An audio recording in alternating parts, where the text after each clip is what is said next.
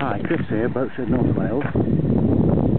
Just arrived to photograph this Macwester coming on to brokerage today.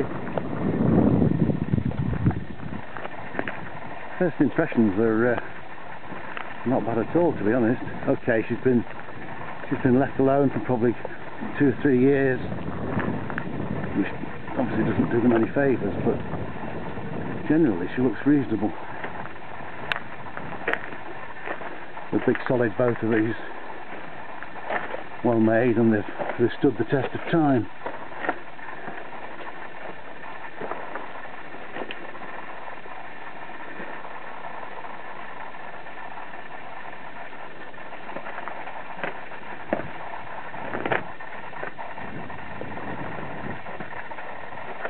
All in all, she doesn't look bad at all.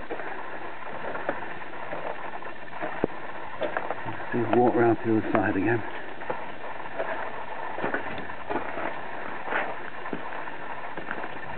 Spray hood's intact. Looks like the stack pack needs a repair on the zip, but otherwise looks okay. Easy stuff to do. She's got a bit of fender rash on the port side here, where it's rubbed through the paint, but again, easy to touch up.